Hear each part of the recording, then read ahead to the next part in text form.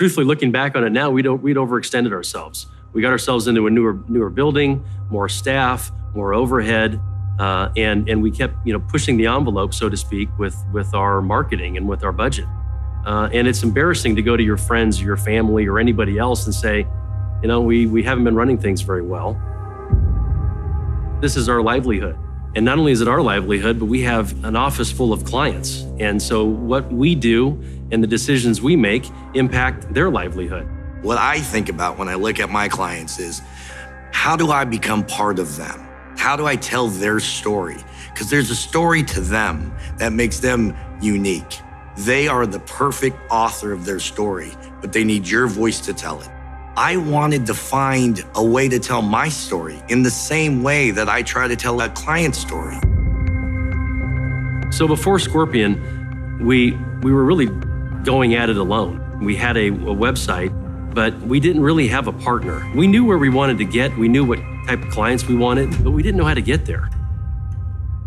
The moment I knew Scorpion was perfect for me was a moment in the conference room when at the very first meeting, Evan sat across from me, sat back in his chair, and said, "Mark, tell me about you and why do you do what you do?"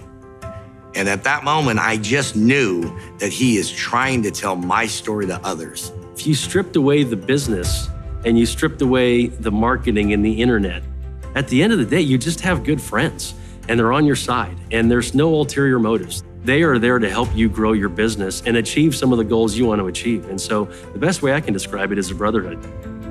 I remember getting something in the mail, 5-year anniversary with my wife. Evan takes the time and his whole team at Scorpion write a nice handwritten note, a nice bottle of champagne, wishing my wife and my entire family the best.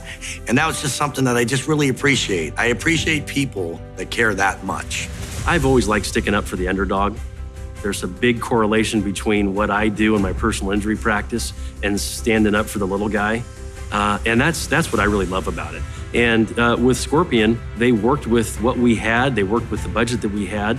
And really, in a sense, they stood up for the little guy. That was us. I mean, at the time, we were the little guy, and they got behind us and helped us.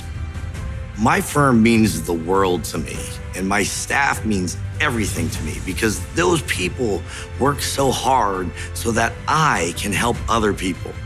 But we don't know the marketing side of it. And Scorpion means the world to me because they are watching my back.